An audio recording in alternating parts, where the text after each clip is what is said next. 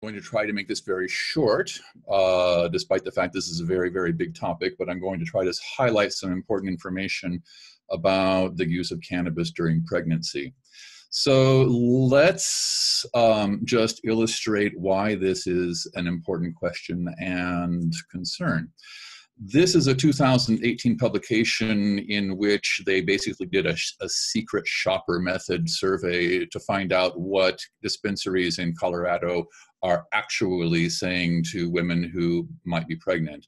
So the method was that a caller identifies herself as a woman with pregnancy and experiencing morning sickness. I want to emphasize morning sickness, not hyperemesis gravidarum or anything beyond that, just morning sickness. Results were of 400 dispensaries that were contacted, almost 70% recommended cannabis for morning sickness to the secret shopper caller. And I don't know if this is a good or a bad thing, but of the dispensaries that had designated themselves as medical dispensaries, over 80% of those dispensaries made the recommendation for cannabis as a treatment for morning sickness. And 65% of the advisories were, the advisors said, basing the recommendation just on personal opinion. This despite the fact that Colorado is one of the few states with legal marijuana that actually lists a number of adverse effects on their website. On a parallel note, I did a survey of the 34 medical marijuana programs in the US. 24 of them say not one word about risks on their website, despite, for example, explaining how minors can get cards and other things. But to this, the states that have legalized it for recreational purposes, on average, are doing a better job of disclosing risks on their websites. So despite a fairly strong advisory from the Colorado government to say this is not recommended for pregnancy, when the rubber hit the road, the dispensary workers were recommending it in the majority of times.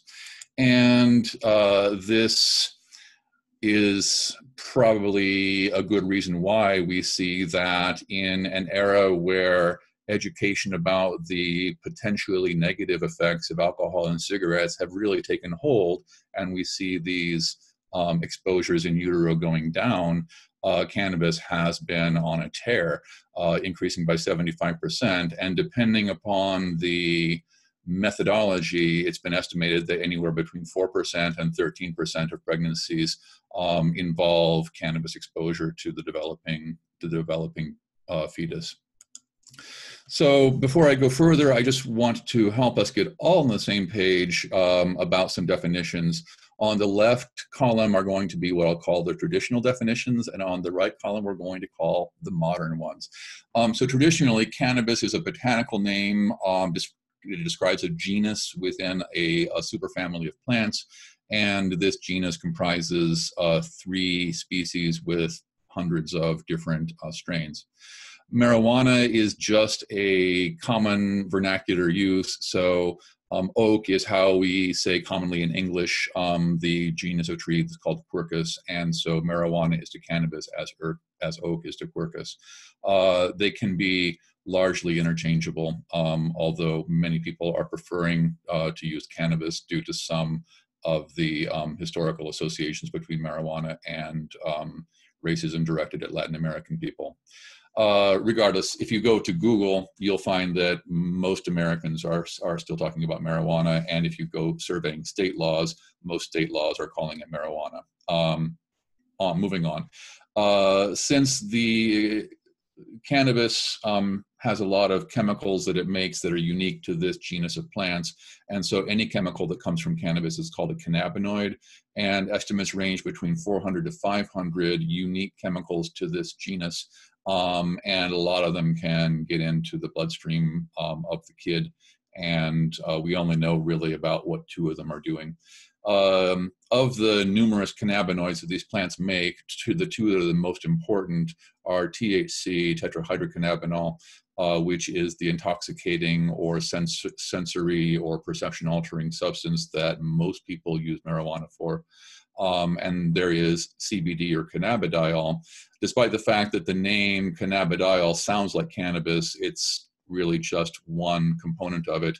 and CBD is a specific chemical which is biologically active but doesn't have a lot of subjective psychotropic effects. So those are those. If you look at state marijuana laws, then you'll see this really, what I see, tricky part, where it will say, when we say marijuana, we mean, and then they go on to basically describe anything that can be traced to a plant at any concentration. And in some state laws, they'll even say any derivative of a chemical that comes from a marijuana plant. Medical marijuana is defined essentially by the intention of the user. So if I want to use THC to treat nausea, that is a medical use of THC. State laws don't specify that medical marijuana has to be a certain composition or a certain strength. I talk to many people who seem to think that medical marijuana means that it's low in intoxicating THC and rich in CBD. That's actually not reflected in any state law that I've read so far. And if you just go and look at what's available online in medical dispensaries in various states, you'll see 70% THC oils or capsules or so forth. So really, it's just anything. And because it could be potentially anything, then medical marijuana is not necessarily safer than recreational plant marijuana of, say, the 1970s or 80s. Because again, it could be anything. So those are, it makes it a bit bedeviling to try to then make statements about safety when modern medical marijuana could be essentially anything, but we'll do the best we can given the available data. If you want to ask the question, should I be worried about drug X as potentially impacting fetal development, then you have to first say, does it get into the bloodstream of the baby? Can it cross the placenta? And if it's in the placenta, then if it's crossed the placenta, can it enter the fetal bloodstream? And if it's in the fetal bloodstream, where does it go? And for both THC and CBD, which are very, very fat soluble and therefore very able to cross cell membranes, we find that yes, both of these major cannabinoids can in fact cross the placental barrier. They do, based upon primate studies, enter the fetal circulation, and they do enter the fetal brain.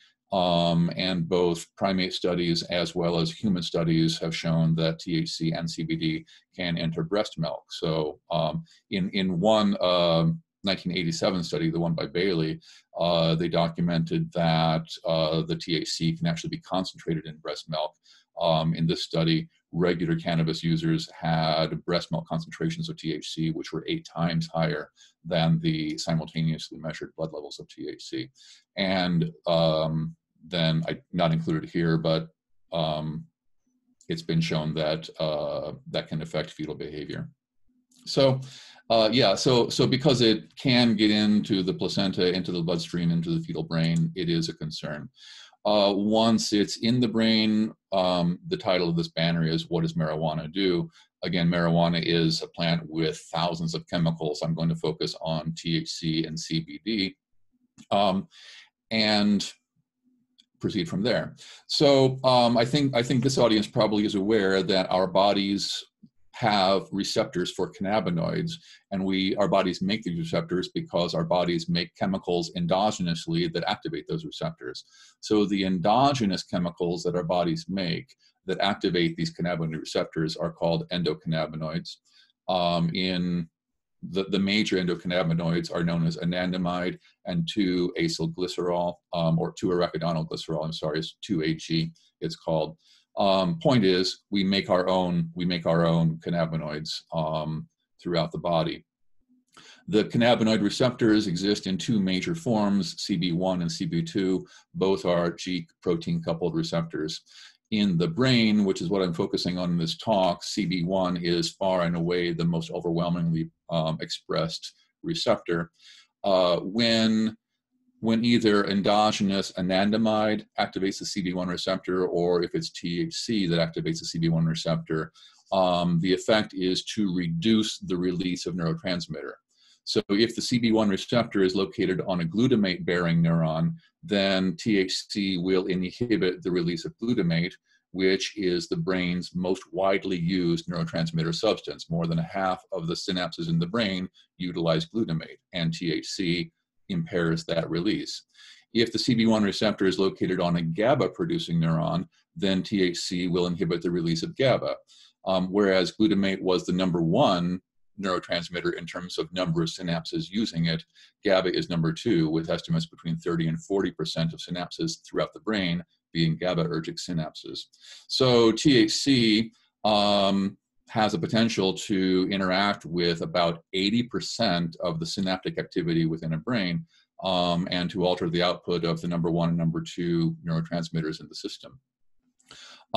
Aside from we'll call normal adult neurotransmission, the CB1 receptors are intimately linked to brain development at almost all phases of development.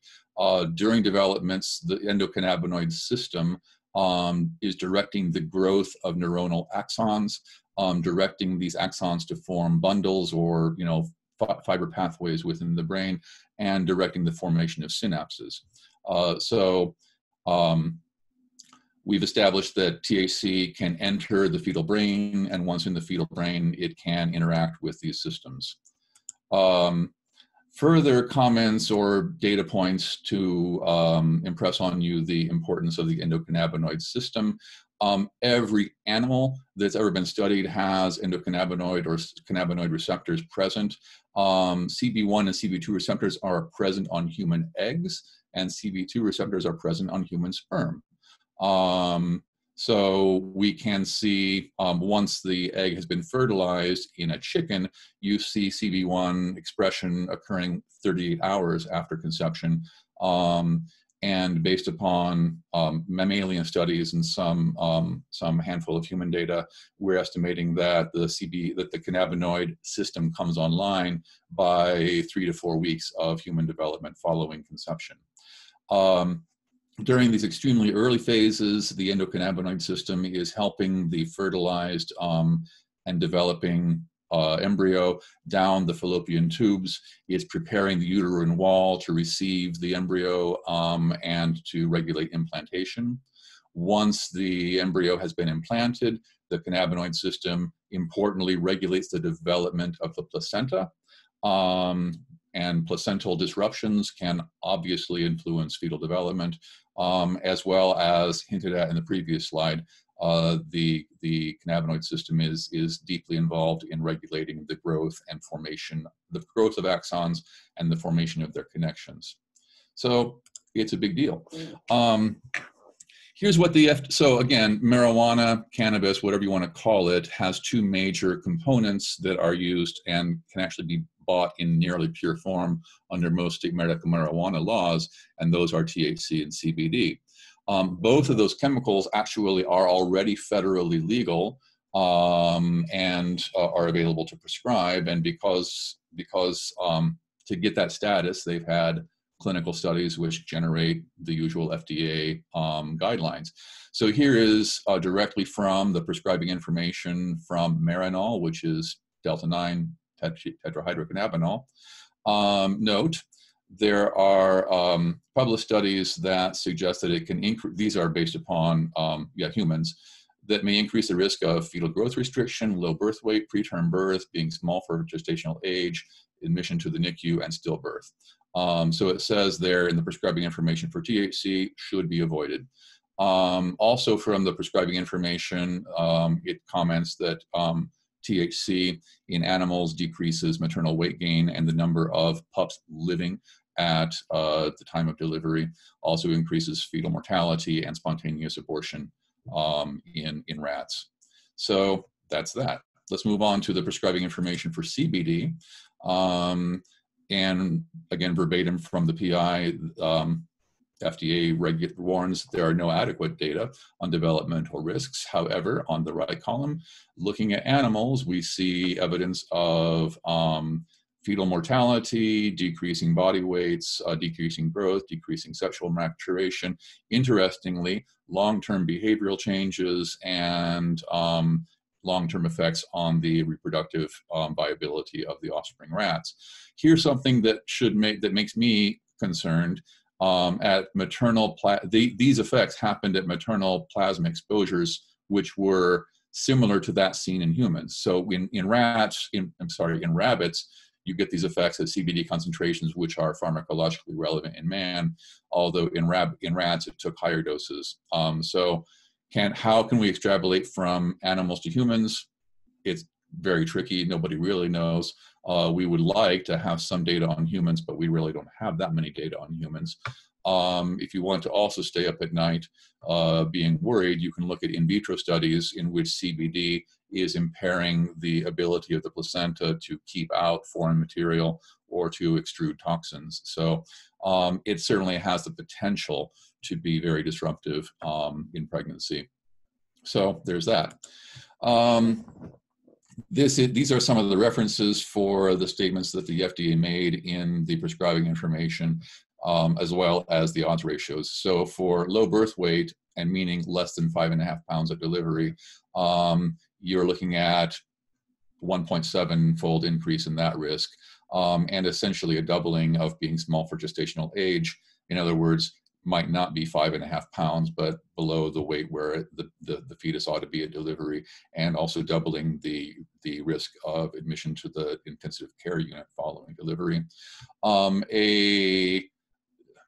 It is what it is. I don't mean to offend anybody by including this data, but there was a study in Sweden which looked at, which did some neurochemical studies of fetal brains from aborted fetuses. And it was found that if the fetus had in utero cannabis exposure, that was affecting the expression of dopamine receptors. And that may be related to another concerning observation in which they looked at children who had been exposed to cannabis in utero, and they gave them a neuropsychological test which gauged logical or psychosis-prone thinking, and they found, in fact, that in utero exposure was associated with a higher prevalence of abnormal thinking habits in children. So hinting here at long-term behavioral effects from in utero exposure. You, I believe, will get a PDF of this, which this reference will be hyperlinked for you. But there's been a handful of long-term studies in which they followed prospectively cohorts of children who are born to women who use cannabis during pregnancy, and this admittedly sparse data pool is showing some concerning findings in terms of cognitive impairments, increased levels of aggression, anxiety, and hyperactivity. During adolescence, we're seeing higher rates of depression symptoms, decreasing abstract reasoning, and higher levels of antisocial behavior and delinquency, as well as for young adults, we're seeing lingering or continuing cognitive impairments, as well as increased risk of drug-seeking behavior. So to summarize, the endocannabinoid system, everybody has one, and it is present from fertilization through adulthood, and it is very active at guiding the growth of brains. Taking exogenous cannabinoids in the form of THC, whether synthetic or purified or directly from plants, certainly sets up the possibility for interacting with this growth regulating system. And the animal studies are abundant to say that it is disruptive for fetal development. Top level markers of fetal weight and growth and NICU admissions are speaking to some ability to impair at least some fetuses that are exposed to cannabis during pregnancy. And the number of extant longitudinal studies are pointing to the potential for longer term neurobehavioral effects of in utero exposure.